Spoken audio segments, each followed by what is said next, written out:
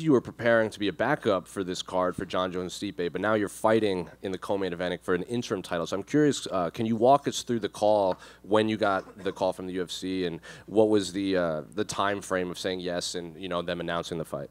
Насколько я понимаю, ты готовился к тому, что ты будешь заменой для Джона и Стипа, но теперь ты не просто сражаешься, а сражаешься за титул в соглавном событии. Пожалуйста, проговори нас про вот этот момент, как это все произошло. Ты тренировался, потом получил звонок, как долго заняло принять решение, ну и так далее.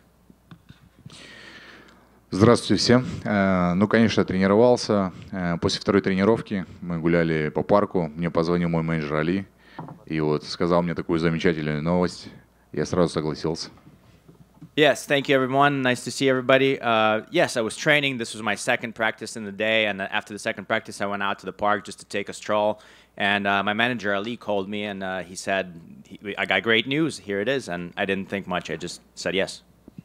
Tom was in here, and he said he wasn't really in full camp. He was, helping teammates out, and he wished he had a full camp to prepare for you. So I'm curious, is it an advantage for you knowing that, yes, you weren't preparing to fight Tom specifically, but you were kind of going through a camp to prepare as a backup?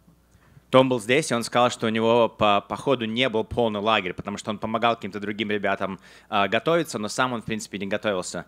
Насколько тебе кажется, что у тебя есть привилегии, потому что хоть ты и не готовился к тому, но ты все-таки был в лагере, ты готовился к бою все равно? Ты знаешь, я думаю, тут нельзя недооценивать. Нужно соперника воспринимать полностью, поэтому нет такого, что там какая-то недооценка. Полностью готовимся, полностью настраиваемся на бой, поэтому все очень серьезно. I don't think you can take an opponent lightly. I don't think I'm underestimating him in any way. We were prepared. We were prepared for anybody. We were prepared really hard. So everything's serious. Everything's 100%. Did you have to change your camp much at all, or did you have even time to bring in new training partners or anything to prepare for someone like Tom? Нужно ли было что-то изменять в подготовке в лагере? И было ли у тебя время вообще привести какого-то другого партнера для спарринга, который может имитировать Тома?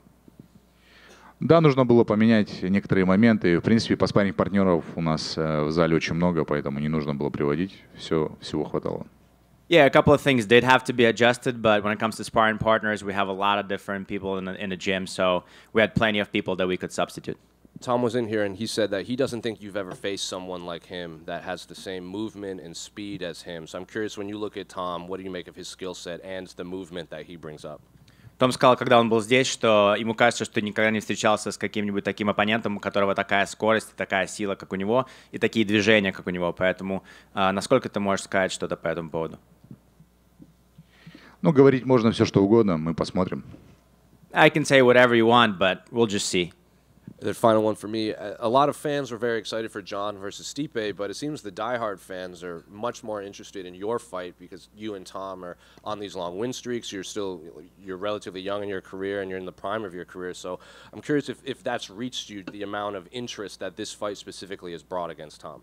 Понятное дело, что очень много фанатов ожидали, конечно же, боя Стипа и Джона, но, в принципе, такие фанаты, которые знают, что говорят, они понимают, о чем говорят, они как раз ждут вашего боя, потому что у вас у обоих очень интересная серия побед, вы оба в расцвете сил, вы прям в лучшем месте в своей карьере. Насколько тебе кажется, дошло ли до тебя такой слушок, что все-таки ваш бой ожидает даже больше, чем тот? Я, честно сказать, не знаю, какой больше ожидает бой, но я думаю, будет это очень интересный бой, очень зрелищный, потому что здесь будет настоящая война. I can't really tell you which fight the fans are more excited about, us or them, but the fact is, I can tell you this is going to be a really exciting, really fun fight because it's going to be a real war. Sergei, over here. Before your last fight with Curtis Blades, there was a pretty viral video of you playing slots in a casino in Vegas. Before your fight that went around. Just kind of curious, are you a big gambler? Are you a slots guy? What's the story there? Прежде чем был твой бой с Кертис Блейдсом, показали, что ты сидишь и играешь в игровых автоматах в казино. Хотел спросить, насколько ты все-таки увлекаешься этой игрой или нет, или просто посидел, поиграл? Нет, первый раз играл, поэтому не увлекаюсь. No, that was my first time, so I'm not like a general gambler or anything. Yeah, did you win or did you lose? Выиграл, проиграл? Сначала выиграл, потом все, что выиграл, проиграл. First went up, and then everything that I got, lost all of it. That's the story of it all, man. Appreciate it. Так всегда история бывает. Sergey, back here. So, who would you rather fight for the unification fight whenever that time comes, John Jones or Stipe Miocic? Для того, чтобы объединить пояса, кто был твой соперник вот в идеале? Был бы Миочич или Джонс, если нужно пояса потом соединить после этой победы? На самом деле это две легенды, поэтому не имеет значения. To be honest, both of them are legends, so it doesn't matter to me. And I asked this of your opponent earlier, Tom. Are you at all upset that John Jones didn't vacate the title and this is for interim, or it just doesn't matter? Я спросил тот же вопрос у твоего оппонента, Тома. Насколько ты расстроился или нет, что Джон Джонс не освободил настоящий титул, и это бой за временный титул, вместо того, чтобы биться за легитимный титул чемпиона? Ты знаешь, для меня это настоящий пояс. You know, for me, this is the legit title. Sergei, at the back. Tom was in here earlier, and he's repeatedly called you the scariest guy in the division. I'm just wondering what you make of that characterization. Том был здесь, и пару раз он назвал тебя самым страшным чуваком во всем дивизионе. Что ты по этому поводу думаешь? Спасибо ему. Thank you very much, Tom. And how would you describe him? One word. И одним словом, как бы ты его описал?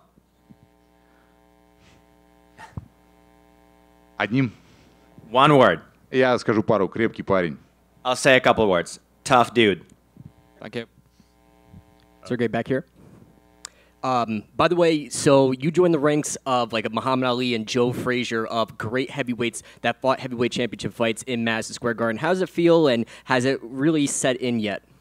Ты теперь попадаешь в ранги Мухаммеда Али, Джо Фрейзеров, тех людей, которые сражались за титул тяжеловесов в Мэдисон Сквер Гардене. Уже это как бы осело в тебе? Ты понимаешь, что происходит, или пока что еще нет? Ну, я, наверное, повторюсь. Чтобы сидеть здесь, находиться здесь, проделал очень большую работу. И вы всему этому свидетели. Я прекрасно понимаю, куда я иду и чего я хочу. You know, I might be repeating myself, but I'll say it again. To get here, to be at the spot, there was a lot of work and a lot of steps were made to get here. So I think that I know where I'm at, I have a goal, and I'm going for that goal. So John Jones is obviously going to be out probably for 8 months, maybe even longer, depending on the injury. But as the interim champion, if you win the championship, how often do you want to fight next year? Джона, скорее всего, не будет как минимум 8 месяцев, но давай подумаем, что ты выиграл в субботу пояс. Насколько ты хочешь продолжать быть активным и защищать этот титул? Я, наверное, один из тех бойцов, кто никогда не делит шкуру убитого медведя. Сначала есть бой, а потом мы посмотрим. You know, we have a saying in Russia that we don't divide the fur of a bear that hasn't been killed yet. So I'm one of those guys that doesn't do that. First, I got to get the title, then we'll think about it. Thank you.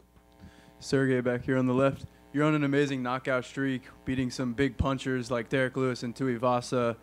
Aspinall brings a different style. Can you just describe what makes him a tough challenge on the feet? У тебя отличная серия из нокаутов. Туиваса, Льюис. Но у Аспинала совсем другой стиль, он другой стиль приносит в клетку. Насколько тебе кажется, что ты сможешь сделать против его стиля? Если мы посмотрим всех моих последних оппонентов, это, в принципе, все разного стиля ребята и очень крепкие ребята. Том такой же крепкий парень, который, скажем так, это очередная ступень, которая передо мной. Поэтому мы делаем работу, мы, скажем так, трудимся, мы прекрасно понимаем, что нас ждет впереди, и мы готовы ко всему. You know, if you look, or if Tom looks at my previous opponents, they're all tough, durable, strong guys. And so I think now Tom is the next step in front of me. He's the next step that I have to take to get further there. So if you look at me, if you look at what I do, we do hard work, we train hard to make sure that we achieve that next goal. And where do you think you have an advantage in this matchup, and what are the biggest keys for you to get the victory? Какие у тебя привилегии в этом противостоянии и какой у тебя ключ к победе? Ты знаешь, что-то сейчас сидеть и болтать языком не имеет смысла. Я знаю одно, что я готов к этому бою на все 100%. Я проделал большую работу. Я готовился к ребятам, которые являются легендами этого спорта. Сейчас я здесь нахожусь. Осталось немного времени, когда закроется клетка, и там мы посмотрим.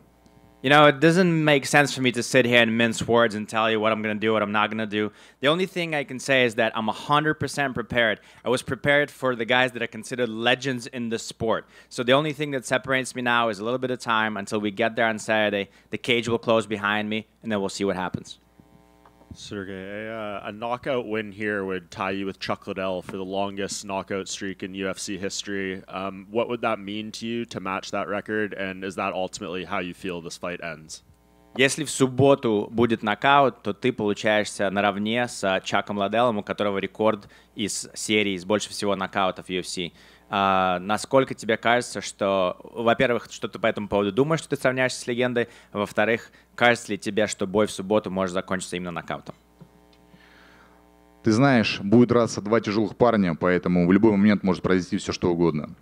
То, что, скажем так, подбирайся еще в каких-то аспектах к каким-то легендарным вещам, это всегда приятно. You know, when it comes to the fight itself, there's going to be two big dudes, strong dudes that are going to be fighting each other. So we don't know what's going to happen, but it's going to be a good fight. And then the fact that, you know, I'm tying a legend possibly on Saturday, well, that's great. That means that I'm achieving some other goals, some other goals that I set for myself, and, you know, putting myself in the ranks of the greatest.